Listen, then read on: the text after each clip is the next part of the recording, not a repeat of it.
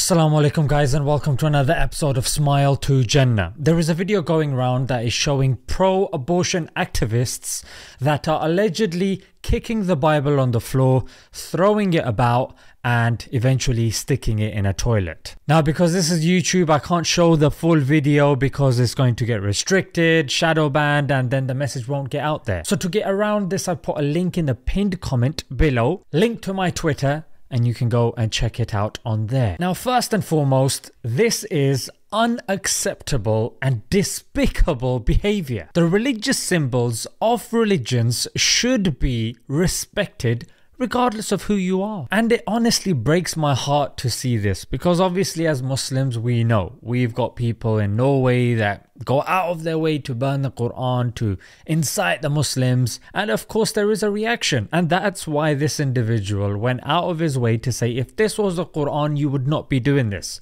If this was a Quran you would not have done that. But it also begs the question, why are Christians quiet and silent and tolerant when stuff like this happens? If you do not set your boundaries, then people will do what they want.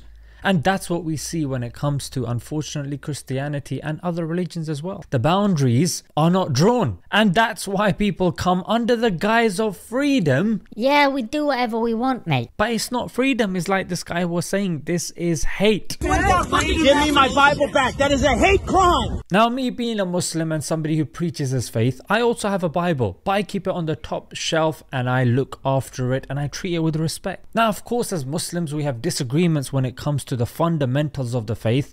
However, when you look at the key figures in Christianity, Jesus, peace be upon him, Mary, peace be upon her, we can see, you compare it with the Quran, you can see the inherent reverence of these individuals in the Quran. Let's take Jesus, peace be upon him. He is mentioned 500% more than Muhammad, peace be upon him, by name that is. Mary is mentioned 18 times in the Bible. She's mentioned 32 times in the Quran. The Quran has an entire chapter called Mary. When you look at the Bible, there is no such thing. So the people of faith should stand together against hatred of God and religion that's being put forward by the liberals. Let's leave it there, guys. Until next time.